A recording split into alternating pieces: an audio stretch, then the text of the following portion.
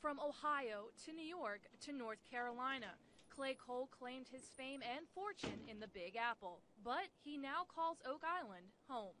I just remember that when I heard shaboom, shaboom, yada da da, or a womp bump a doo womp, a womp bam boom, or any of those wild songs, I understood it. They're speaking my language. A language that landed him his own television show for 9 years.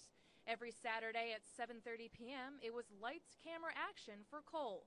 The low-budget, black and white rock and roll show landed him guests such as music icon Tony Bennett. He puts his hand on my shoulder and he says, "Hey, Clay, when are you going to have me on your show?"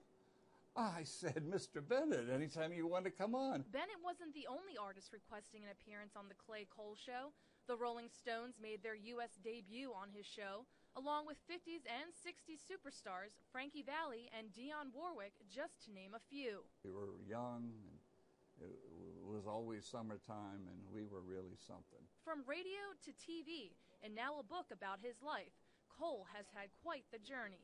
This is the last chapter of my life, and to have all this wonderful stuff happen to me at my age is just, it's overwhelming and thrilling. That journey hasn't ended. Fans are still following and supporting Cole through his retirement. A group is even petitioning for the Ohio native to be inducted to the Rock and Roll Hall of Fame. Back then, I had to pinch myself. I've had so many milestone events in my life. And once again, he's pinching. It would be a dream come true to receive one of music's biggest honors. Rockin' and rollin' in Oak Island, I'm Nadine Mazer, WWAY News Channel 3.